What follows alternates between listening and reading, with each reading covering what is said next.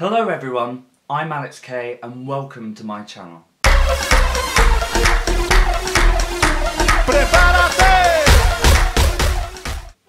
When your housemate can hear you making your intro from downstairs. This week I thought, seeing as I'm a film student, if you didn't already know, I would recommend some films to watch. Now they're neither good nor bad, they're obscure choices, to say the least, and they're quite dark films. So if you're not into the thriller horror kind of thing, it's probably best you don't listen to this. Number 1. This film came out last year, however it is in the style of kind of 60s, 70s kind of, describe it,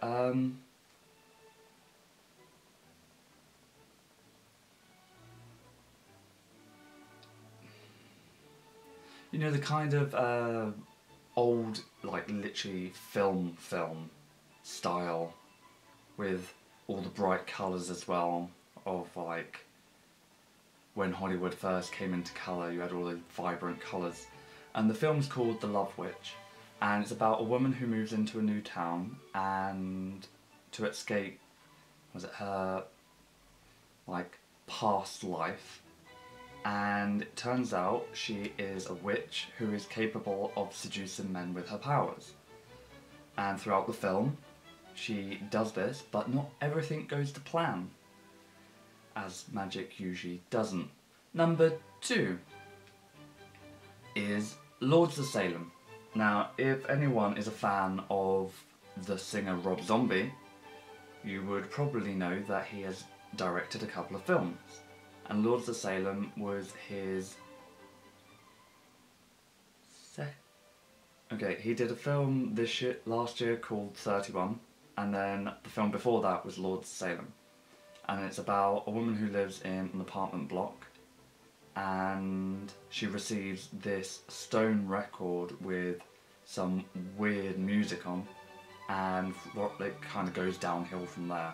And it turns out that the witches from Salem have put a spell on her, or a curse. So that's a really good film. Number 3 is Stage Fright. Now Stage Fright is a kind of mixed bag of musical styles, like the different types of music, like rock, pop, kind of like, you can see elements from like Jesus Christ Superstar, Phantom of the Opera, stuff like that. One of its actors is Meat Loaf. If you don't know who Meat Loaf is, he's a singer. Stage Fright takes place in a musical camp where the return of this kind of musical killer comes about after, was it 15 years or whatever, or 10 years, something like that.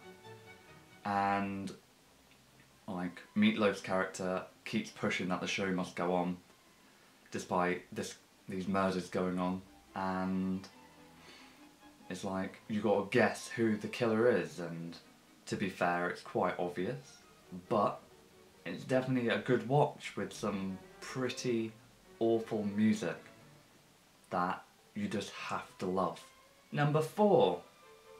Now this was my favourite horror film of last year, and that is Lights Out.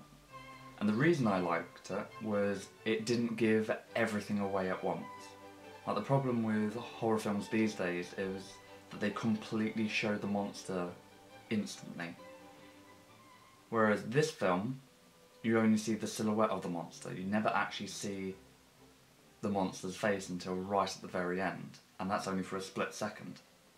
And that kind of suspense of the silhouette, and you don't know what it's going to do, because obviously it only moves in the dark.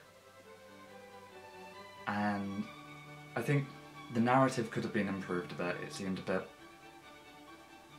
obvious, but the skills put together to hold the suspense of the villain was very well done. and that's why I would recommend Lights Out. Number 5, and my final film, is called Only Love Left Alive. Now this is a vampire film, and it came out possibly 2 years ago, I believe.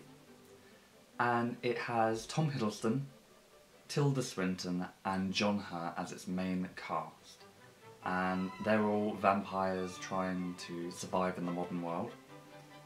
And obviously it's a difficult thing, and it's kind of this love story, a better love story than Twilight. I'm sorry if there's any Twilight fans watching, but it is a very strong narrative for like how love can prevail through such a situation as being a vampire.